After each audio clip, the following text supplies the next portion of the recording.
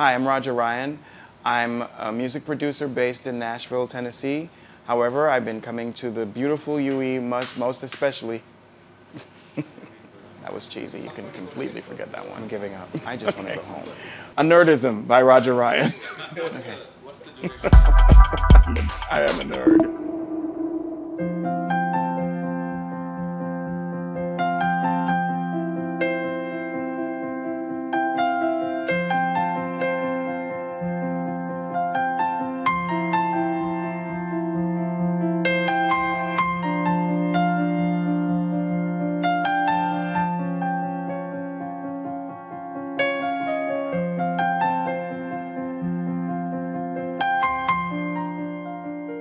I was born in Trinidad and Tobago in the West Indies, and my parents moved to the United States when I was about 18 months old.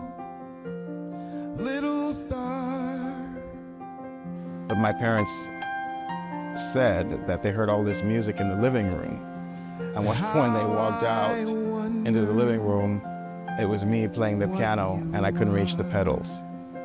So that's where this started. It started in my parents' home when I was about 4 years old, living in New York. The world's so high and I took piano lessons when I was a little boy in Tobago. My first piano teacher was Mrs. Armstrong. And Dr. Berry, Shirley Berry. She was the instructor that changed the trajectory of my college career. She was incredibly sweet and kind. She was from Texas, Keene, Texas, somewhere outskirts of Dallas. And she taught me piano, she prepared me for my recitals. Twinkle, twinkle. My real gift is arranging. And so production is how I display my arrangements. And so production became a natural flow or the next step. Like a diamond in the sky. Artists I've played for, CeCe Winans. I was her first music director. That was really a really great, cool experience, and it sort of fell in my lap. I've played for Wynonna Judd. I toured with her for almost 3 years. That was a really different and cool experience. I had the fortune and honor to play for Whitney Houston.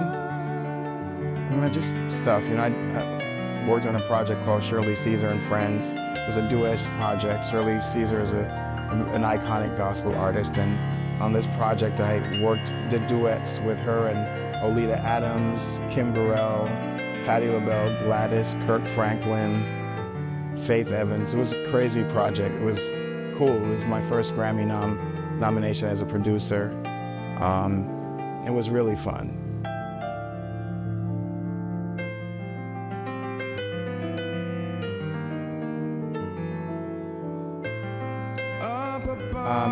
Eight, actually, but and I found out some of that within the last 2 years. In the sky.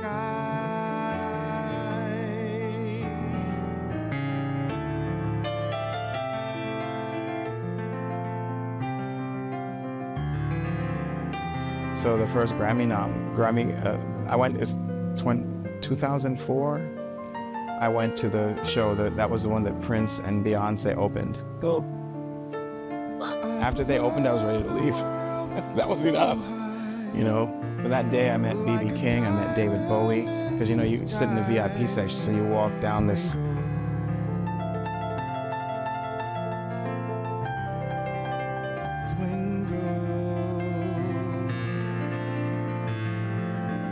cool performance was the show at the White House. I got to co-produce a show for Bill Clinton when he was in office, while I was Stacey's music director, and I had the opportunity to co-produce the show with PBS, and that was quite a thing.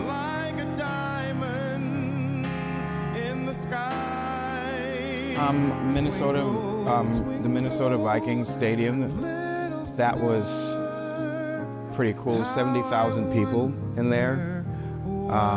It was the Billy Graham crusade, actually, and 1 million people on ABC watching us.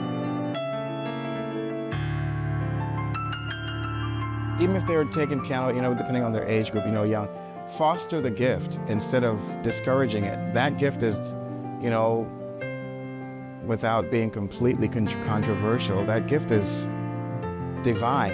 It was given to them. And it doesn't mean that they will become a professional. The opportunity to at least explore the possibility is important. I do this because I love it.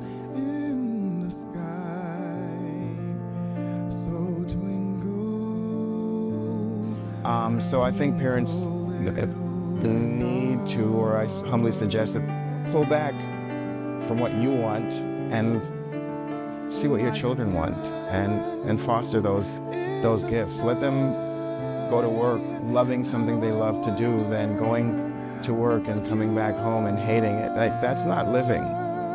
So I would encourage them, and I would encourage students, if they're old enough to make their own decisions, to go after your dream with reckless abandonment.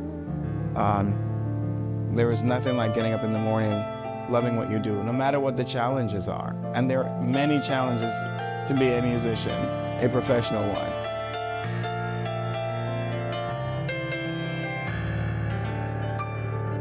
Oh, the first challenge is, how do you make a living? And you know, most people default to teaching. I wasn't going to do that. I wanted to be on the road or in a studio. Yeah, go after your dreams. Don't let people define you and tell you what you can or can't do. You know, like, just imagine no Elton John, no Stevie Wonder. Stevie Wonder decided to be a doctor.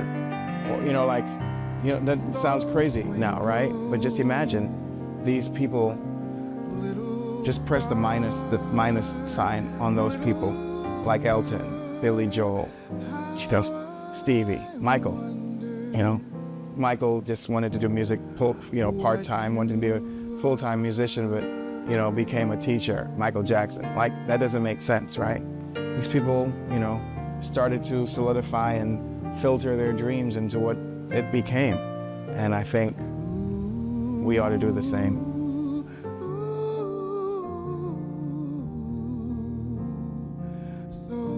You know, thank you to Yamaha and, is it Thomsun, right? For, you know, facilitating this meet and greet interview and spending some time with me. It was fun, and I'm grateful.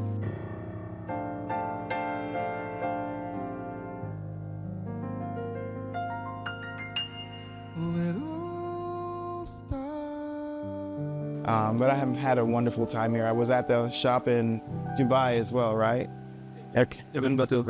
Yeah, that was fun. There was an open mic thing, and I got to play and sing and meet some young artists and some established artists. So it was cool.